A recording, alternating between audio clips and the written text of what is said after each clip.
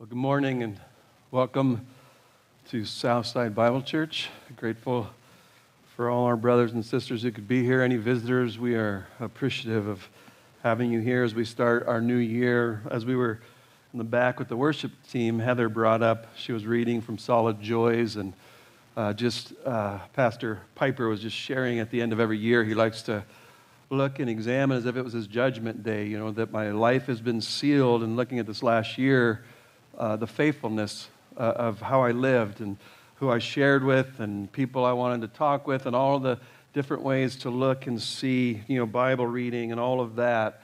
And then thank God we get another year to go change and grow and keep walking. And so a new year is an excellent time as a body to slow down and examine our lives. And what I like is I'm just hearing from every one of you. I just want to know more of Christ this year, and you want to pursue him, and that does an old pastor's heart good to hear that from all the bodies. So we love you guys greatly. Let me read our text. That's the foundation for what I want to share with you this morning. It's in Matthew 16, verse 13. When Jesus came into the district of Caesarea Philippi, he began asking his disciples, saying, "Who do people say that the Son of Man is?" And they said, "Some say John the Baptist, others Elijah, but still other Jeremiah or one of the prophets." And he said to him, "But who do you say that I am?" And Simon Peter answered and said, "Thou art the Christ, the Son of the living God." And Jesus answered and said to him, "Blessed are you, Simon Bar-Jonah, because flesh and blood did not reveal this to you, but my Father who is in heaven. And I say to you that you are Peter, and upon this rock I will build my church, and the gates of hell shall not overpower it." And so the foundation stone of the church will be Jesus Christ, that he is the Messiah, the Son of God, the Savior of the world. And the church will be built on that, and everything will find its direction and purpose with Christ as our foundation. And so this morning we'll look at the church. I want to look at God's plan and program for his kingdom, that is to take this gospel to the nations. And it's not going to be in a physical temple any longer. We don't go to Jerusalem, but it's a spiritual temple that he's building, and we are living stones in that temple when we come to faith in Christ. Peter tells us in 1 Peter 2, coming to Christ as to a living stone rejected by men, but choice and precious in the sight of God. You also, as living stones, are being built up as a spiritual house for a holy priesthood to offer up spiritual sacrifices acceptable to God through Jesus Christ. And so the church is these mission centers that are sent all over to reach the world, the nations. And the insiders, those who have been redeemed by this grace of Jesus Christ, are to grow and they're to mature into Christ-likeness. And as we go out then and reach the nations, we're to bring them into the church to grow them up into Christ-likeness. And as I was driving in this morning, I was just worshiping how I love God's plan and program and the body of Christ.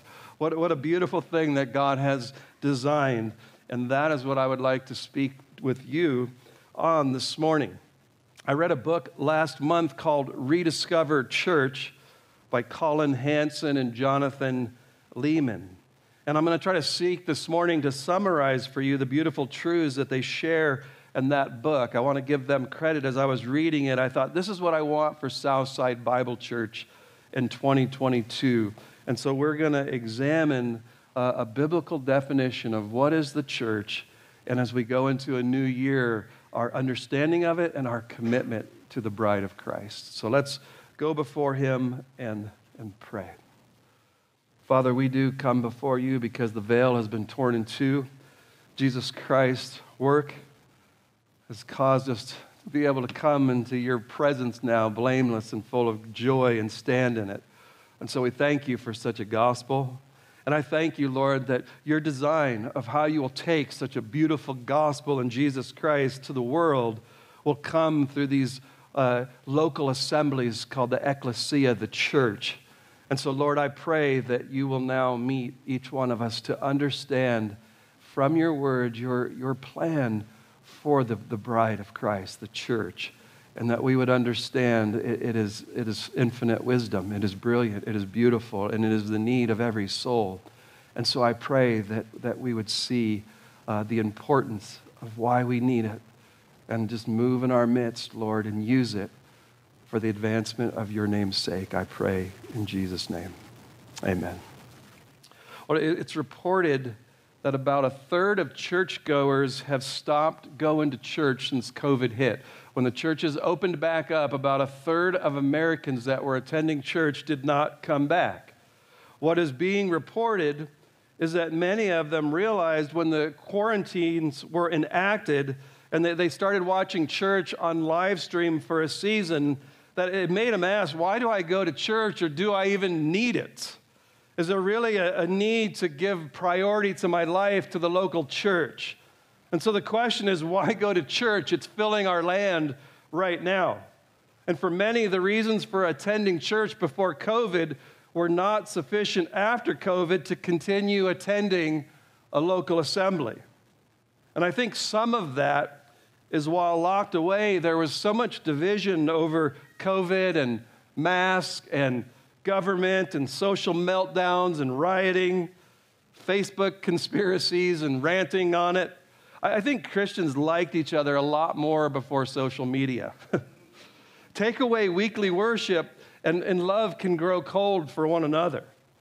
And what I saw was our deep allegiance to our political views became so entrenched that some had more in common with their political allies who are not even Christians than the local church. COVID decisions that were made by leadership in churches brought about a lot of suspicion and questioning.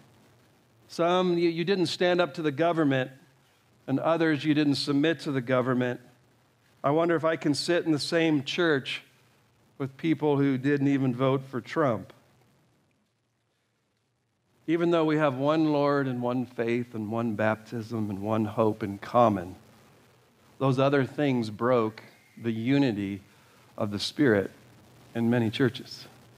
And so for a third of the visible church, when I say visible, it's those who attend church. The invisible church are those who've been born again and are true believers. They have many reasons not to come back to church. And for many others, they came back with a lack of trust in leadership and a lack of trust in members. And some came back even for wrong reasons. And it's caused myself and many others to sit back and ask then, why should we come back to church? What is the purpose of church? Have we gotten it wrong all of these years? And so some big questions need to be asked and answered. And your pastor, who's not afraid to step on toes if it makes you more like Christ, is going to address that this morning. So let's pray again for what I'm going to talk about. No, I already feel prayed up. The quote that these authors use at the start of this book and at the end of the book, I think is fitting, and I want to quote them on it. It says that God calls us into the church we rarely want, yet he calls us into the one that we need. I will try to explain that as we go this morning. Jesus shed his blood to purchase her. I just think if you don't have a high view of the church, you miss that it was bought with royal blood. Divine blood spilt out for her. We're one body. We're to join hands and hearts to fulfill the commission that Jesus left for this bride. We have an amazing unity. If one suffers, we all suffer.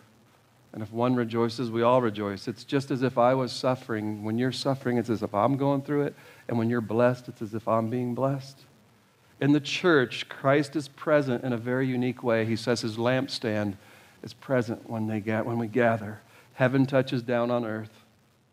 He's now working to perfect his bride from every spot and blemish. And one day we're going to be the church triumphant, made perfect and spotless and blameless, and given to the Son of God for their eternal marriage forever. So let's start with the big question this morning. What is church? And for many, it's a building. For some of you, I hate to say this, but it's a place that my parents make me go. Some of you guys are already looking bored and going to sleep. And then so are the kids.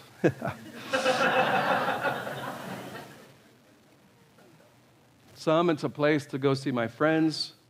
But I want to ask yourself right now as you sit in your seat, what is church to you? And the church is where God's Spirit indwells believers, and so therefore it does make us one. And it's a place where God is to be worshiped. And His Word is proclaimed in an organic body that with all of our gifts we cause the growth of the body as we intermingle and interact. So it's not a club, it's not a building, it's not a performance, it's not pep talks. It is living as a stone in a holy temple that God is building where He dwells.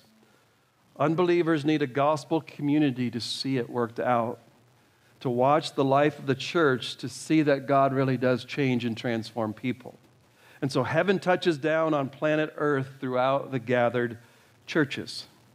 And right now, everyone's looking for peaceful society, and they're looking for government to bring it about and the social issues of our day. And the place what they're really looking for is a king who's building a kingdom with one person at a time called the local church made up over the whole world. So what is church? We're told it's the family and household of God. The Bible tells us it's the body of Christ, the temple of the Spirit. It's the pillar and foundation of the truth, the bride of Christ. It's Christ's flock, and many more analogies for such a beautiful institution. And so what I want to do this morning is I want to give you these authors' definition, and then each chapter they flush it out, and that's what I would like to do this morning. So if you could put up there the definition that we will flush out for the church. It's one of the best definitions I've come across, all-encompassing of what the church is. And so we will try to understand it before we walk out this morning. A church is a group of Christians who assembles as an earthly embassy of Christ's heavenly kingdom to proclaim the good news and commands of Christ the King, to affirm one another as His citizens through the ordinances, and to display God's own holiness and love through a unified and diverse people in all the world, following the teaching and examples of the elders. So let's begin with our first part. A church is a group of Christians. If you'll put up that first point. So what I want you to see as we begin, the beauty of this gathering is that it's a gathering of those who have put their faith in Jesus Christ. A gathering of those who have been baptized. You've come into these waters and you've testified that I have faith in Christ. I publicly want to proclaim that I own Him, I want to follow Him, and I want to obey Him the rest of my life. You've been born again, and you've been identified with Christ through baptism. My old man died. What I was in Adam was buried. What's raised is a new creation to walk in newness of life. I've been converted. I've been born from above. To be a part of a family, you got to be born into it or adopted into it, and we're both. We're born from our parents with the sin of Adam, original sin. And we're born again with the life of Christ and His Spirit, now freed from the guilt and power of sin, and one day even the penalty or the presence of sin. And that truly is why many did not come back to church. They've never experienced that. And it's why you were knocking down the doors and singing and hugging and rejoicing when we finally could gather back together. I couldn't keep you out. I'm trying to keep the doors closed, and you get the Troyers who won't leave you alone, and they keep popping in and saying, I want to worship with God's people, my forever family. And you were adopted into it. Galatians 4, when the fullness of the time came, God sent forth His Son, born of a woman, born under the law, in order that He might redeem those who were under the law, that we might receive the adoption as sons, to live what the law required and take the consequences for all the transgressions of the law, so we could be adopted as children of God into the family of God. This is where you fit. I don't fit in the world anymore. I don't think like it. I don't love what it wants. I come here and I'm home. This is my family with those who love Christ and want to obey Him with all of their being. What a blessing the body of Christ is. This is where I fit. So what we do here at Southside, as members, we hear your testimony that you've been born again and you've come to faith in Christ and that you've publicly declared it in the waters of baptism. Secondly, we're a group of Christians who assembles. I want to look at that. Who assembles? So my question is, do we really need to assemble? That's what the church is. God's called out ones who gather and assemble. There's power in gatherings. And it surrounds you right now, the power of God. And that doesn't happen live streaming. It affects body and soul when we come together. We're one. We're one in what we believe and hope in and look for, and there's power in that. Gatherings are powerful within this building and without. Gathering of the church changes lives, it changes cultures, and it changes the world. The church gathering is the city of God. Our gathering tells the world we're citizens of heaven, and we gather with this blessed hope, and it's what unifies us and brings us together. It's beautiful. And I'll tell you this, after COVID, when we assembled, we saw afresh how spiritual the gathering is when the church comes together. We're physically gathered with Christ, the lampstand. So the church is not a place, it's a people gathered with Christ. The church is a people assembled in a place. We must gather. That is Jesus' design for his bride. Regularly gathering together, seeing one another, learning from one another, worshiping with one another, encouraging one another, correcting one another, loving one another, praying for one another. We gather. We hear the word together. We do it together. Christianity is more than an information transfer. We're not a virtual church. It's an oxymoron. The writer of Hebrews said this, "Let us consider how to stimulate one another to love and good deeds in the gathering, not forsaking our own assembling together, as is the habit of some." It's just going to become a habit. You don't need the church. You're not going to gather. It's just will become a habit. But instead, gather and encourage one another, and all the more as you see the day drawing near, and the days we're living in, what we're watching, we need it all the more. For if we go on sinning willfully and after receiving the knowledge of the truth, there no longer remains a sacrifice for sins. And I've said it many times, gather together. And he says, don't fall away into sin where you destroy yourself in verse 26. And the protection from destroying yourself in sin is this gathering to help each other. So it's a gathering. It's a people who assemble. Thirdly, number 3, a church is a group of Christians who assembles as an earthly embassy of Christ's heavenly kingdom. What is an embassy? An embassy is an officially sanctioned outpost of one nation inside the borders of another nation. And it represents and speaks for that foreign nation. And so the church is an embassy of heaven. We step in and we find a whole different nation in here. You guys make no sense. I love it. You're aliens, sojourners, weird, different, called out believers. We are a different nation.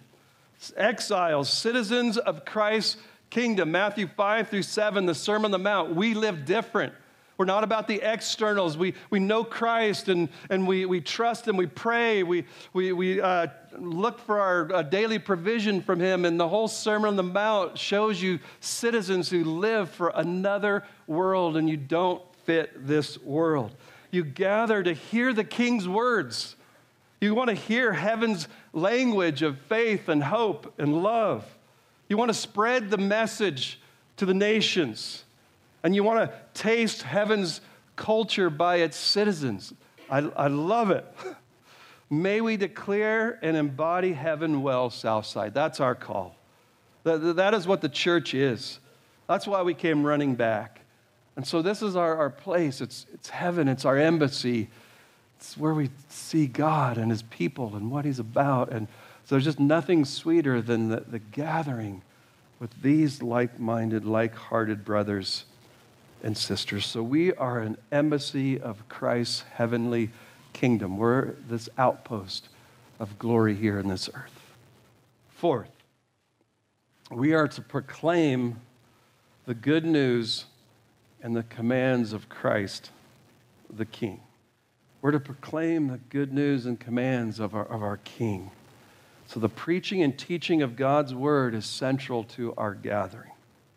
The elders in this church stand and claim to speak on behalf of God as we speak from this word. And so we believe in exegesis, where you study it to try to get in its original context and proclaim it for what its original intent was. That's what we live on. That's what we depend on. I've said it before, we can't outdo Steven Spielberg, so we're not even trying. We're just going to declare this word day in and day out. Even if it's not exciting, new, it's the word of God, and we're just going to look at it and hear from our King every time we gather. We're going to preach the word in season and out of season. We don't try to be clever, our own thoughts, manipulate, use persuasive words. It's God's word day in and day out. Give me the old paths. We gather to hear from God together. And as we gather, we need divine thoughts. We don't need human thoughts. We need our King's thoughts for life and godliness and how we live. We need to hear from our homeland, not human wisdom. And on Sundays, the Lord's Day, we gather to hear together from our King. And we are shaped together by His Word. And that's why we center our gatherings here around His Word, because it makes us a heavenly colony. I've said this before as well. Two things that are going to last forever: God's Word and God's people. So we seek to put God's Word in His people. And these men, their definition of preaching is it's shaping a colony of heaven together. The sermon casts a vision from God's Word for a particular people in a particular place as they have covenanted together to obey and love one another. I want to obey this word with you, and I want to love you as we journey the fulfillment of the whole law. Amen? Number 5. Let me read the whole thing. The church is a group of Christians who assembles as an earthly embassy of Christ's heavenly kingdom to proclaim the good news and the commands of Christ the King, and to affirm one another as His citizens through ordinances. And so is joining a church necessary? Well, what the church does, it recognizes my citizenship. And I want you to catch this. It doesn't make me a citizen. I can't save anyone. We don't hand out passports here at Southside Bible Church. We baptize believers, and we share the Lord's Supper together, where we join shoulder to shoulder and we remember what Christ did for us and our faith and our hope. And we're going to do that at the close of this service. We live as citizens of another world. So the Lord's Supper is a family meal. It's not an individual one. It's a family meal where we remember together our faith and our hope. So membership is how we formally recognize and commit to one another as believers. God's design and beauty in the local church. And I've had this argument. I belong to the universal church, so I don't need to belong to a local church. And you miss the whole design of this beautiful bride. You join. You give yourself to its members and to oversight of its leadership. Church membership, the words are not in the Bible, but it's on every page. Matthew 18:17 and Matthew 18, if he refuses to listen to them, tell it to the church. And if he refuses to listen even to the church, let him be as a Gentile and a tax gatherer. 1 Corinthians 5:2, and you have become arrogant and have not mourned instead, in order that the one who has done this deed might be removed from your midst, the church. Acts 2:41, so then those who had received the word were baptized, and they were added that day about 3,000 souls to the church. Acts 6:2, the 12 summoned the congregation of the disciples and said, it is not desirable for us to neglect the word in order to serve tables. And so we got to have deacons, and we serve in the church. So Acts 12:5, Peter was kept in prison, but prayer for him was being made fervently by the church. Galatians 1:2, all the brethren who are with me to the churches of Galatia. Appoint elders, he said to Titus, in every church. And so we see that the church is the whole design of the new covenant, and it's where we work out God's salvation that he's working in us. And so this is membership in a family, in a body being connected to every other part. And so a local body, it's not a status, it's a job where we come to labor and work for the King. And you're expected to show up for work. Membership's not a passive thing. You jump in and you serve one another. It can't be 90 minutes a week or you've missed the whole calling of the church. We get in and we serve one another and help each other on our way to our true home. It cannot be passive. And so therefore the church, number 6, is to display God's own holiness and love.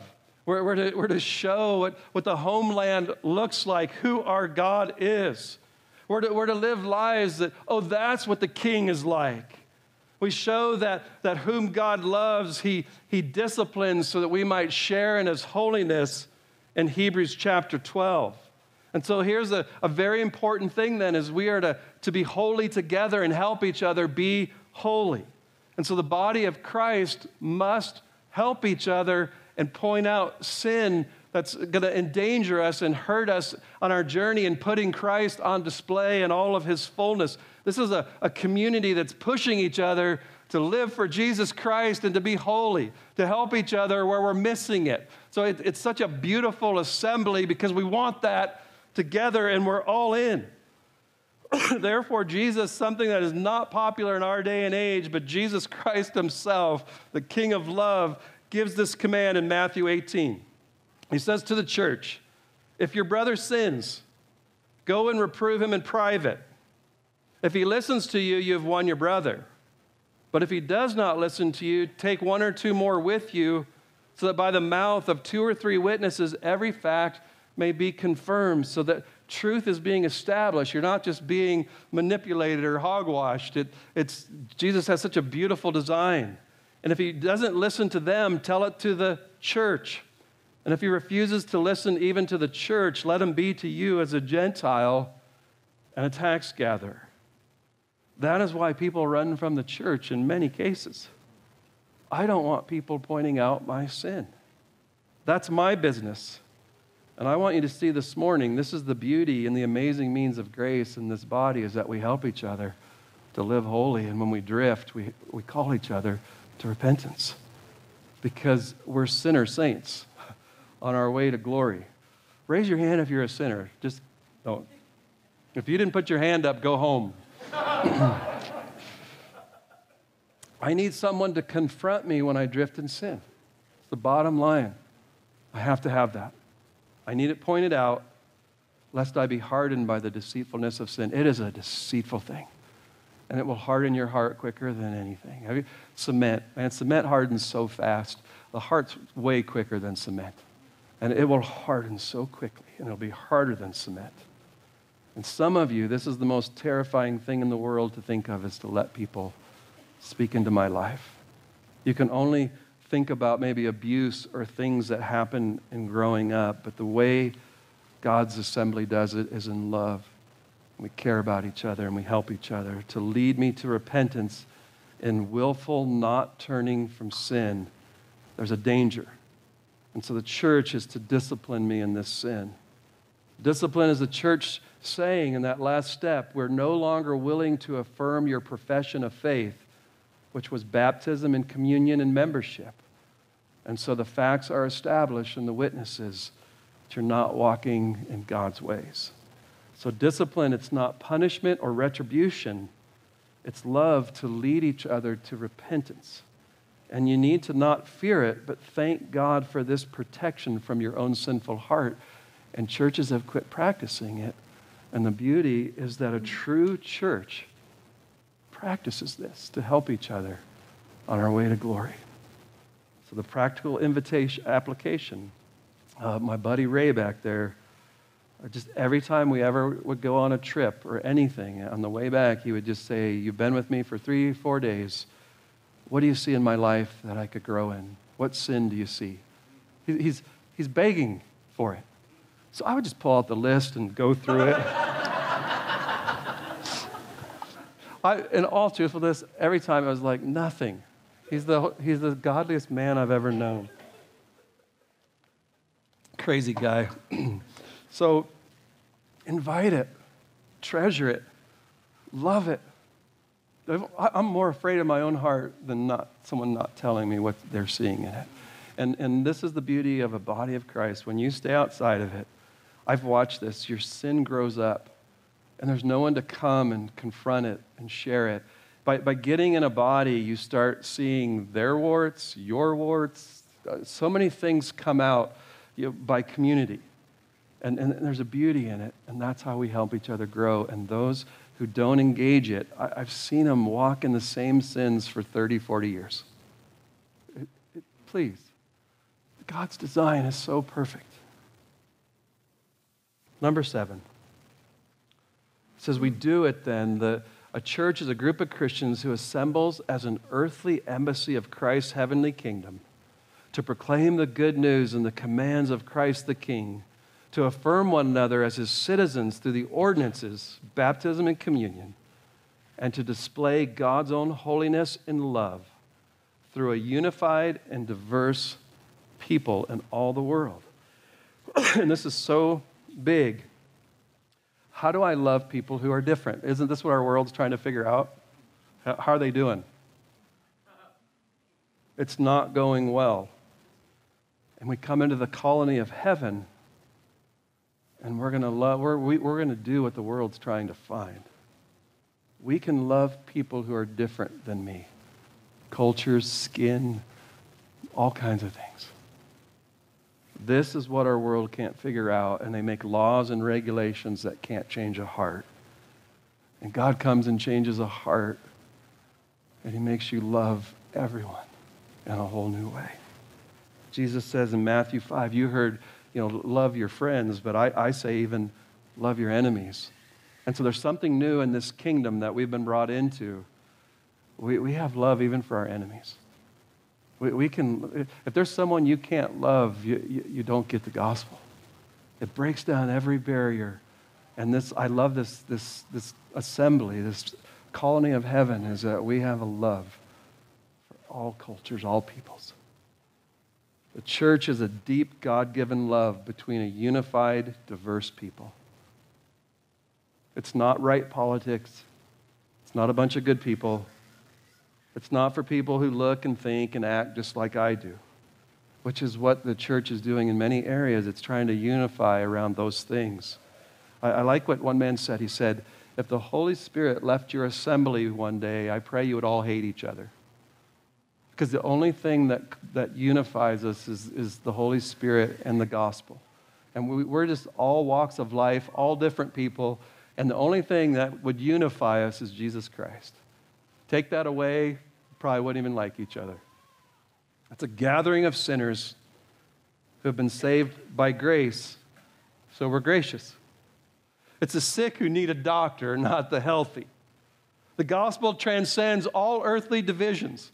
To walk into a group of believers and say, I don't fit, you've missed it. Can't be.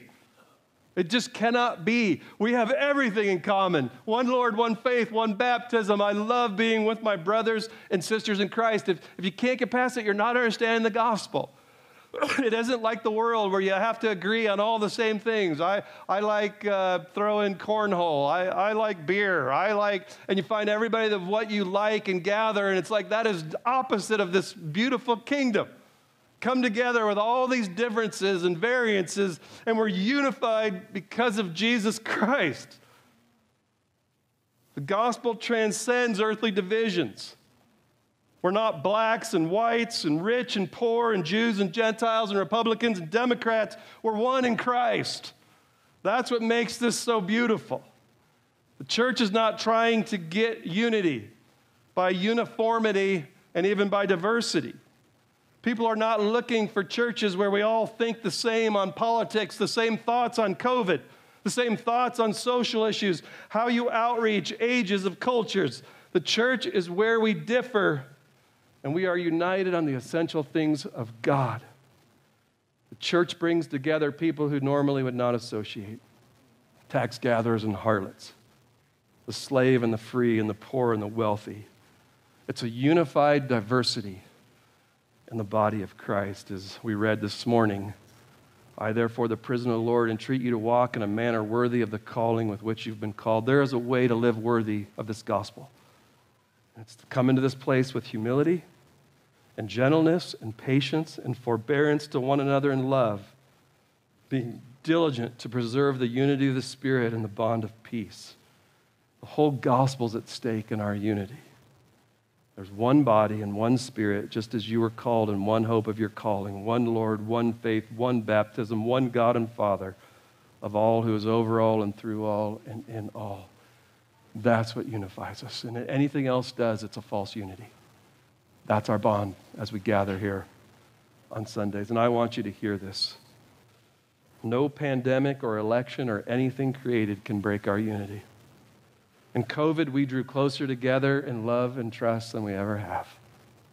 Maintain the unity of the Spirit became one of the sweetest commands in my heart. There is no other gathering like the church of God. The body of Christ is a fellowship of difference. We're not alike, and yet we need each other, and we're all gifted differently. We're interdependent, but we have the same faith in Christ, but a diversity of experiences. And this is not the fastest way to grow a church, but it's a durable and a healthy one when it's built this way. And politics and a pandemic have broken and shattered many churches. But I think it's better to hunker down with all of our differences and then find where we all think, trying to all think the same on politics and COVID, because in that stress and strain, to love because of what we truly have in common as a true embassy. And we're going to stand out in this world, and it's what the world's looking for right now. They're looking for a place like this. They're looking for a place where everybody knows their name and they're always glad you came. Number 8, we're to do it in all the world. And so now I'm back to that question, what is the church for? Why do we do what we do? Is it outside our walls or is it inside our walls? There's so much debate. And I want to, the authors go over 4 popular answers, and I want to go over them this morning. And the first is that the church exists only for evangelism. And so our whole focus is to get people from outside inside, to get people inside the building so they can hear the gospel and be saved. The teaching stays focused on the basics. What will interest unbelievers? How do I get them to come and listen? And we preach on subjects that connect with everyday life, and it's called seeker sensitive. And so we just got to get the world to come in and make our services where it fits for them. The other thought is, no, the church exists for good works. The church exists to mobilize our people to go outside the walls and then go do good works, open soup kitchens and shelters and ESL and teach our church how to do good works. That's the calling of the church. Get out there. Go change your society. The third is it's a place of healing. So much pain and hurt and afflictions in our world. Life gets better when you come inside our walls. The teaching focuses on miracles and the power of the Spirit to heal people of addictions and relational issues and health issues. And your whole focus is you got prayer rooms to heal people. The fourth is dispensing grace, where the church dispenses forgiveness. The church's role is a mediator between God and humans, and communion that is communicated to them. And so those are 4 of the most common issues they're assessing in our country. And so my question is, what should it be? Because I get people, the 4 I just said, every one of you probably say, yeah. And everyone's got a thought of this is what the church should be. And that can bring disunity. And all of those have elements. There's always someone leaving a church because they come short of what they feel it should be in that area. So my question is, how do we function with that difference? And thank you, Jesus, before he left this earth, he stood and he gave our marching orders. Jesus came up and he spoke to the disciples saying, all authority has been given to me in heaven and on earth. All authority. Go therefore and make disciples of all the nations, baptizing them in the name of the Father and the Son and the Holy Spirit, teaching them to observe all that I commanded you, and lo, I am with you always, even to the end of the age. And so Jesus' parting message to the church is you're to do it now and even to the end of the age. So we know we're in the right place because he's saying from that time till he returns, this is what you're to do. So we're in the right spot. So this is to the insiders of the church, the believers, the apostles. And this is the command of what they're to go do for outsiders. They're to make disciples of all the nations. And so how do insiders turn outsiders into disciples? And disciples are those who follow Jesus. They believe him, they follow, they obey him. They're followers of Christ. And how do we do it? Go. Get out there. Go. Proclaim the gospel. Share it with all that God brings your way. Make it your effort, your time. Baptize them. Bring them into the church where they believe in Jesus Christ. They put faith in him. They get saved. And now they're brought in. And then they must learn to observe Jesus' teaching. Teach them all things. 3 years of being with those apostles and teaching and training and modeling. It takes time. It takes patience. It takes in-person. It takes relationship. It takes dialogue. It takes preaching. It takes teaching. All of these things to teach people how to be followers of Jesus Christ in their lives.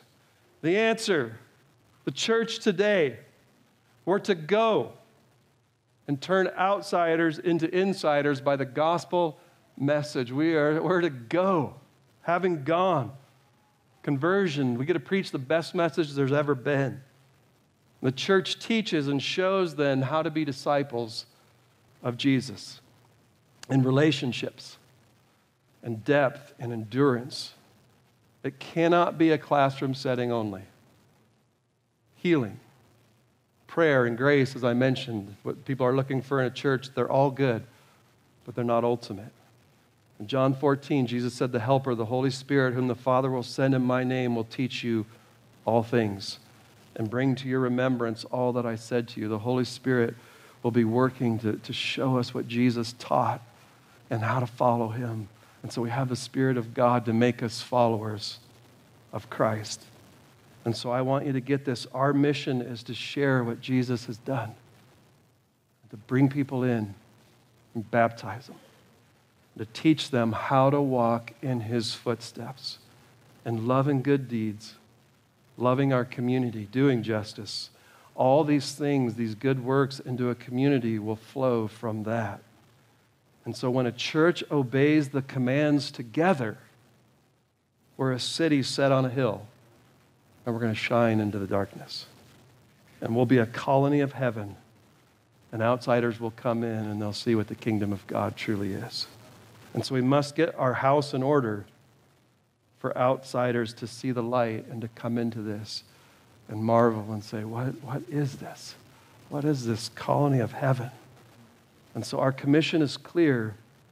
The gospel, conversion, bring them inside and teach them all things, how to be disciples and how to fulfill the command, the great command to love God and love others, how to shine in a dark world. That's why we come to church.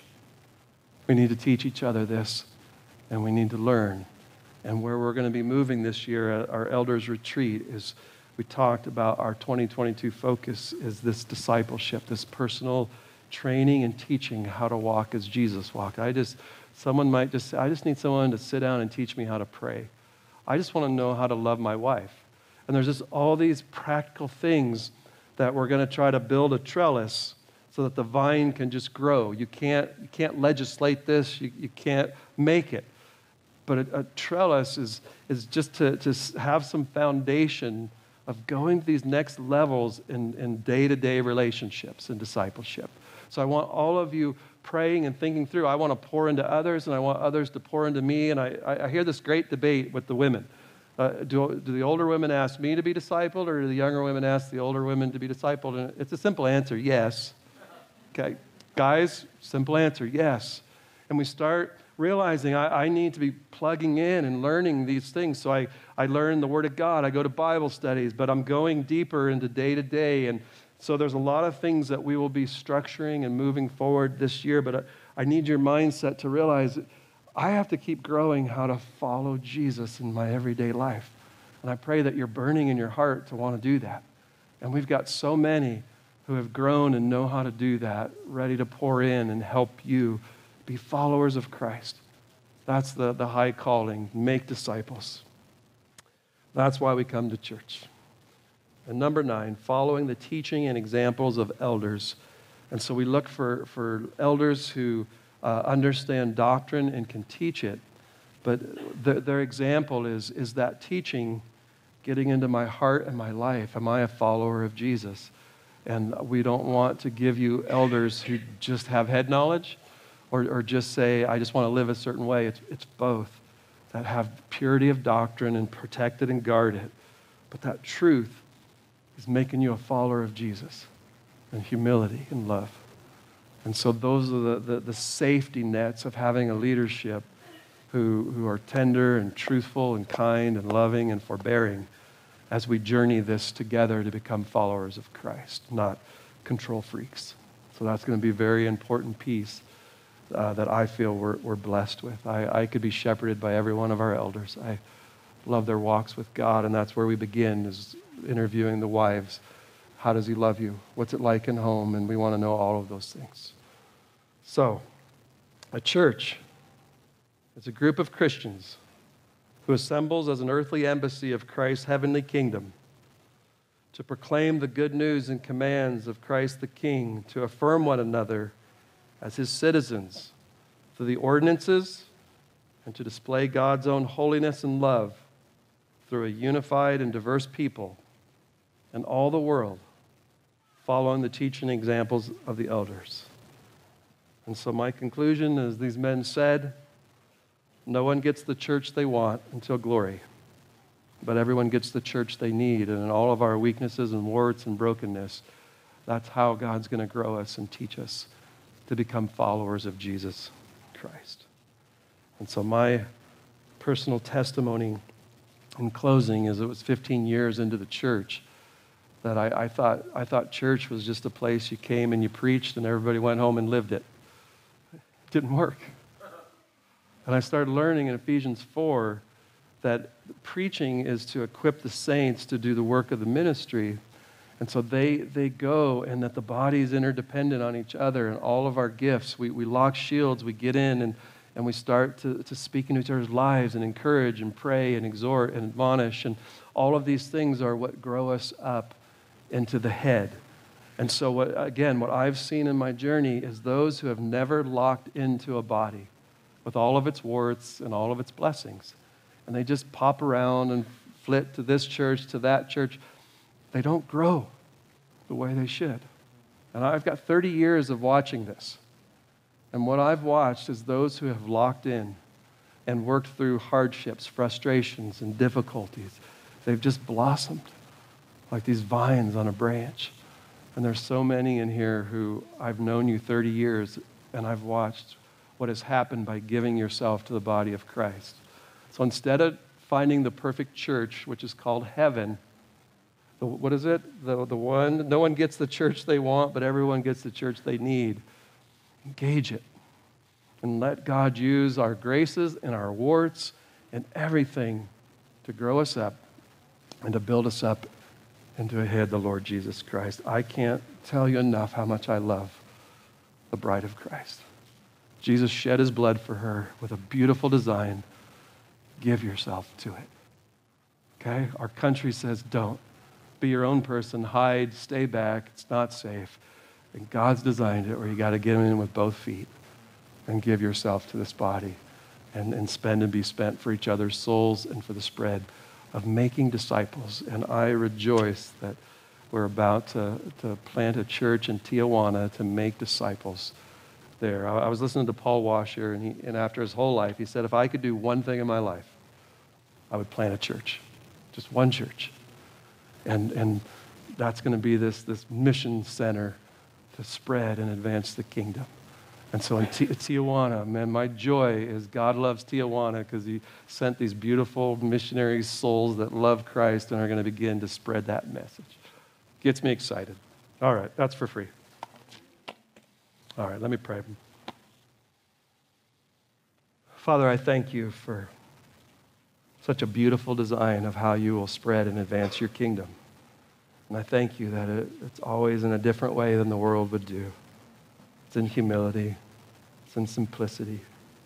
It's in broken sinners who come to Jesus, being united and made one, and loving each other now with all of our differences and helping each other become followers of Jesus Christ. All I want for everyone in this room is to follow Christ.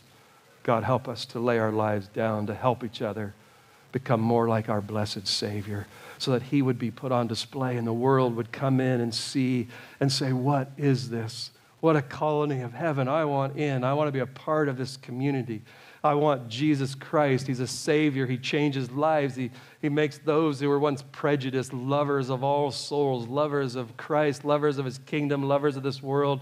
Thank you, God, for such a plan.